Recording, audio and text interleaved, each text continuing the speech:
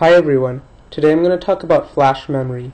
Flash memory is a storage technology widely in use today in things such as USB drives, memory cards, solid-state drives, and mobile devices. Flash memory is a type of non-volatile memory, which means that it holds its state even when the power is shut off, unlike some other types of memory such as DRAM. The key device that flash memory is based on is the floating gate transistor. The floating gate transistor is a variant of the MOSFET, but with one small change, which is that an extra gate is added in between the control gate and the body. This extra gate, known as the floating gate, is electrically isolated. It has no electrical contacts, which means that any charges put on the floating gate will stay there for a long time, for years in fact, and that's what allows the floating gate transistor to store data. A flash memory device has all the data encoded as a bunch of charges on these floating gates. One possible approach for encoding data via charge states is to have two possible charge states, one with some negative charge and one with no charge. We can let the negative charge state correspond to a bit value of 0 and the no charge state correspond to a bit value of 1. This is the approach taken by SLC, or single level cell flash memory. Since it has two charge states, it has one bit encoded per floating gate transistor. But this isn't the only approach. Another approach is to have more than two charge states. Here I've shown 4, but it could be 3 or more than 4. This is the approach taken by MLC, or multi-level cell flash memory. Since there are more than two charge states, there's more than one bit encoded per floating gate transistor, so this allows for higher storage density. But there is a downside, which is that the tolerances are smaller. This is because the charge states are closer together, so you need smaller tolerances to be able to distinguish them, and this results in more errors. A working flash memory device needs to support reading and writing. I'm going to start by discussing how reading works. The key principle behind reading is that negative charge on the floating gate screens off some of the positive charge on the control gate, which means you need more charge on the control gate to get the device to reach threshold. This means that when the bit value is 0, you need a higher voltage to get the device to reach threshold than you do when the bit value is 1. Here I plotted the channel current versus gate to source voltage for some fixed drain to source voltage. Since the threshold value is higher for a bit value of 0, the curve is shifted over to the right to higher voltages for a bit value of 0. So in order to read the value on this floating gate transistor, all we have to do is apply some intermediate voltage in between the two threshold voltages and measure the current. So if there's no current, then that means that we're down here on this curve, which means that the bit value is 0. And if there's some positive current, then we know that we're on this curve and the bit value is 1. The approach for MLC flash memory is not too different. Since we have more than two charge states, we have more than two IV curves. We have one for each charge state. And we have multiple intermediate voltages. So all we have to do is take a current reading at each of those intermediate voltages, and based on those current readings, we can figure out what the charge state is. So now you know how data is read from flash memory. So how is data written to flash memory? Well, there's no electrical contact to the floating gate, so that approach won't work. So somehow charges have to be moved through the oxide layer. Well, how do you do that? One approach is to use quantum tunneling. If we have a rectangular potential barrier where the barrier energy is higher than the particle's energy, then classically the particles can't make it through. But if you solve Schrodinger's equation, you get some sine wave dependence in the classically allowed regions and an exponential decay in the classically forbidden region, which means that part of the wave function actually makes it through. Inside the barrier, the dependence goes exponentially. It goes as e to the minus kx, which means that if the barrier has length L, then the amplitude decay as the particle goes through the barrier is e to the minus kl, and that also controls the probability of the particle getting through. So notice that the dependence is exponential on the length of the barrier. So we can use this to our advantage. If we make the barrier really thick, then the amplitude decay will be really, really small. It'll be a high decay, which means that the amplitude that makes it through will be negligible. It'll be effectively 0, so the particle will be blocked. So we can use this as a switch. If the barrier is narrow, then the particle can make it through. And if the barrier is wide, then the particle can't make it through. And this exponential dependence is important because we want the electrons to stay on the floating gate for years, when we don't have a narrow barrier, when we have a thick barrier, but we want them to be able to travel through the barrier when the barrier is narrow. So how do we actually apply this to a floating gate transistor?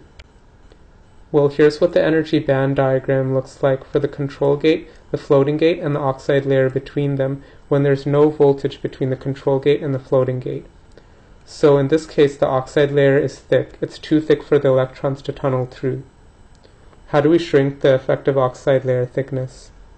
Well, what we can do is we can apply a high voltage to the control gate. This will cause a high electric field between the control gate and the floating gate. And what happens is that if you look at the electrons up here now, they don't have to travel very far to make it through the barrier. The barrier is triangular instead of rectangular like it was before, but the same principle applies. There's some roughly exponential dependence on the effective length of the barrier. So the electrons can tunnel through the barrier now, and once they made it through, they have some excess energy, but they can dissipate that through collisions with the lattice and end up on the conduction band on the control gate. So this allows us to draw electrons off of the floating gate by applying a high positive voltage to the control gate. We can also do the opposite. We can apply a high negative voltage to the control gate, which pushes electrons off of the control gate and allows them to tunnel through the barrier onto the floating gate. And once they make it through, they collide with the lattice and end up on the conduction band.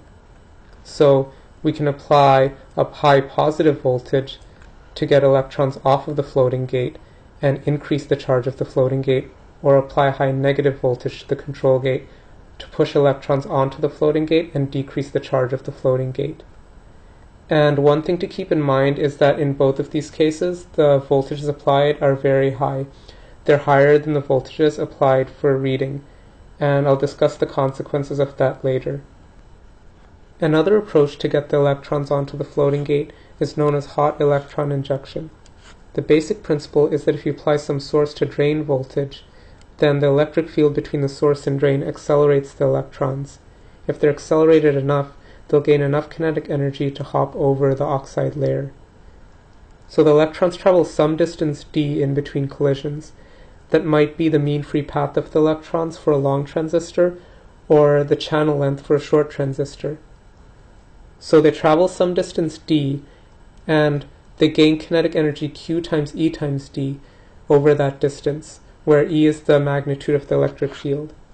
If that kinetic energy exceeds the barrier energy, then the electrons can make it across the barrier. So they go across the oxide barrier, and then they have some excess energy which they can then dissipate through collisions with the lattice, and then they can end up on the conduction band on the floating gate.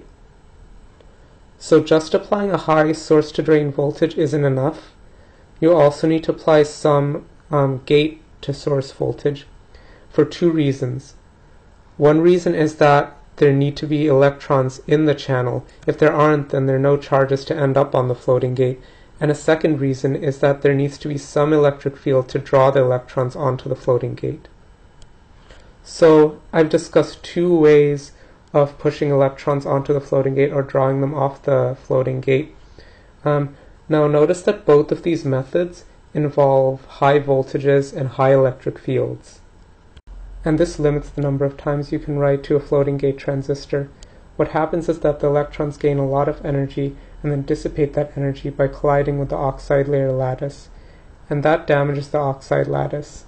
And this damage builds up over time, and once you've done enough writes, the damage is great enough that the device becomes unusable. So for SLC flash memory, that happens after about 100,000 write cycles. For MLC, it happens after about 1,000 to 10,000 writes. And the reason that's smaller is because of the lower tolerances involved for MLC, so it takes less wear to make MLC unusable. And because of the limited number of writes, flash memory needs to have some sort of wear leveling. So if the wear leveling wasn't there, you might end up writing to the same area, to the same block of memory over and over again, and make that block of memory unusable very quickly. So wear leveling evens out the load, so that you don't get one region of memory wearing out quickly. So that's how values are written to a floating gate transistor. So now you know the basics of how a floating gate transistor works. Next I'm going to talk about the layout of flash memory. There are two commonly used layouts for flash memory. One layout wires the floating gate transistors in parallel, and this is known as NOR flash memory because it resembles the layout of a NOR gate. So this contact up here is known as the bit line, and all of the floating gate transistors have a connection to both the bit line and ground. The other commonly used layout wires the floating gate transistors in series, and this is known as NAND flash memory because it resembles the layout of a NAND gate. So the floating gate transistors are strung together in series, and here we also have two MOSFETs, which are there so that this entire string can be shut off, which is helpful because if you have multiple strings, you can turn off all of them except for one. So how do you decide which layout to use? Well, NAND has the benefit of having a higher storage density, and that's because it only has one grounding interconnect for this entire string of floating gate transistors, whereas NOR has a grounding interconnect for every single floating gate transistor. And those grounding interconnects take up a lot of space, and that space could have been used for floating gate transistors instead. So if storage density is critical, then you probably want to use NAND. So NAND is used for things such as USB drives, memory cards, and solid-state drives. NOR, on the other hand, has the benefit of low latency. So it's often used for embedded devices where you might want memory that's really close to the processor so that the processor can access the memory really quickly. And then low latency is critical, so you use NOR flash memory instead. So how do we read the values of individual floating gate transistors when we have a bunch of them wired together? So say we have NOR flash memory and we want to read from this transistor. Well, the approach I mentioned earlier was to apply an intermediate voltage to the gate of the transistor and then measure the current flowing through it. So that's what we do. We apply an intermediate voltage and then we want to measure the current flowing through, and we want to specifically detect whether it's 0 or some positive value. But that means that we need to block the flow of current through all of the other transistors, or else the current flowing through those transistors might get mixed up with the current we're trying to read. So we can do that easily by applying some low voltage, which will block the current regardless of the state of those transistors. And then we know that any current that we're detecting has to be going through the one we're trying to measure. The approach for NAND is a bit different. So say we want to read the value off of this floating gate transistor. Again, we want to apply an intermediate voltage so that we either get no current flowing through that floating gate transistor or some current flowing through. And in this case, we want to make all the other floating gate transistors conducting so that we do get current flowing through if it turns out that there's a 1 written to the floating gate transistor we're trying to measure. So we apply some high voltage to all of the other floating gate transistors, which makes them all conducting regardless of the value written to them. And we also want to apply a high voltage to these two extra MOSFETs to open up this channel for current to flow through. And if we have multiple strings of these wired together in parallel, we want to shut off all the other ones by taking advantage of those MOSFETs. So that's how we read from NOR and NAND flash memory. Now what about writing? Well, writing is usually split up into two separate processes. One is erasing, where all of the floating gate transistors in the entire block are all set to 1. So that's done on a block-wide basis. And the other procedure is writing, where you go through the transistors you want set to 0 and set them to 0. So how do we do this for NOR? Well, to set all the bits to 1, we want to get the charge on all of the floating gates to be 0, so we want to remove the excess electrons. And we do this through tunneling for NOR. So we apply a high gate voltage to all of the floating gate transistors.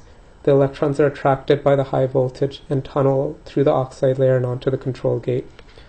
So the charge on all of the floating gates ends up as 0. All the electrons are removed, which means the value on all of the floating gates is 1. Now pretty much the same thing is done for NAND. So again, for NAND, we do pretty much the same thing. We use tunneling, apply high voltage to the gate, electrons are removed, and the value of all the transistors is set to 1. So how about writing? How do you set the value of specific floating gate transistors to 0? Well, for NOR, we do this by hot electron injection, which, if you recall, involves applying a high source-to-drain voltage to give the electrons high kinetic energy. So we do that by applying a high voltage to the bit line. But this ends up being applied to all of the floating gate transistors, and we want only specific ones to be set to 0. But that's fine, because one of the other conditions for hot electron injection is that we need a positive voltage on the gate. Without a positive voltage on the gate, there are no electrons in the channel, so there's no hot electron injection. So suppose we want to write a 0 to this floating gate transistor.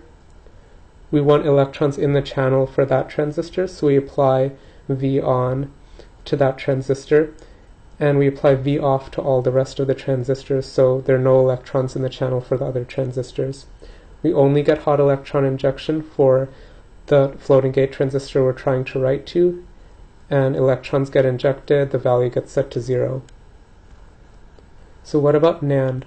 Well, for NAND we actually don't use hot electron injection, we instead use tunneling for setting the zeros. And this is actually the opposite of what we're doing for erasing. We're not trying to remove the electrons from the floating gate, we're trying to put electrons onto the floating gate. And we do this by applying a high negative voltage. So if we want to write a 0 to this transistor, we apply a very high negative voltage to the gate of it, and that will push electrons onto the gate, because they'll be essentially repelled off of the control gate and onto the floating gate by tunneling, and that will push the electrons onto the floating gate and set the value to 0. So in summary, flash memory is based on floating gate transistors, which have a floating gate which can store charge for a long time, and the charges on those floating gates is how you encode data in flash memory. And you read by taking advantage of the change in threshold caused by the charge on the floating gate. And there are two different ways to write to the flash memory. You can either use quantum tunneling, or you can use hot electron injection, which is where you give the electrons enough kinetic energy to cross the barrier. So that's my presentation on how flash memory works. I hope you found it informative.